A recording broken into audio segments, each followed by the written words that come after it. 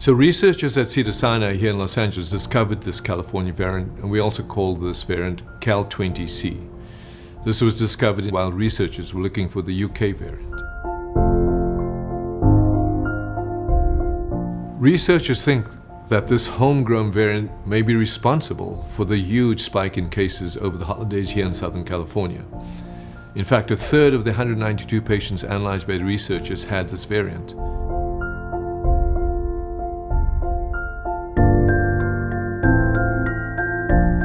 This variant may be more contagious, more easily transmissible. We still have to do the research to find out whether it's more deadly.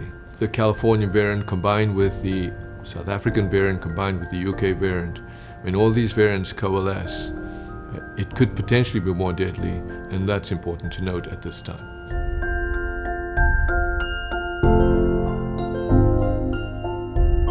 We don't know how well the vaccine protects against this particular Californian variant, and it needs more study.